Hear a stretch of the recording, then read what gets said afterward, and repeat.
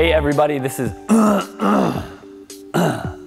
had some Hey everybody, this is Ira from Essential Tennis, where it's our mission to bring passionate instruction to passionate tennis players just like you. And today we're going to be answering a question from one of our Facebook followers named Chase Clark.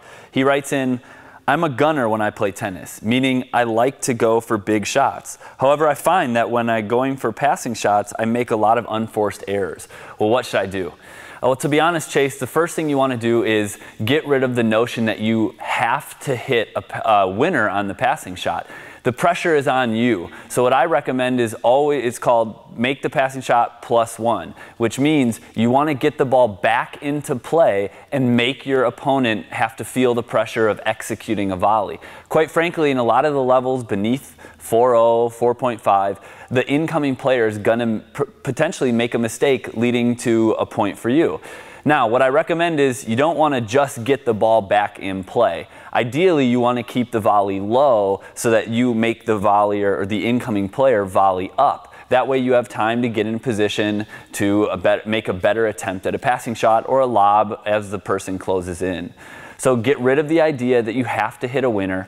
Put the pressure on the opposing player to execute the volley.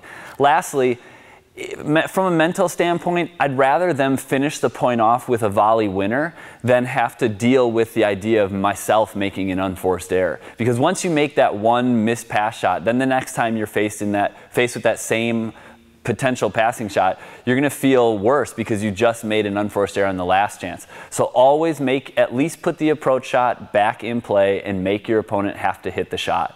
I hope this was very helpful for you, Chase, and you can continue to improve with your tennis. For hundreds of free digital tennis lessons, head over to essentialtennis.com right now. More wins and more fun on the court is right around the corner. You'll even get a free gift just for stopping by. Simply click the link at the top of any page.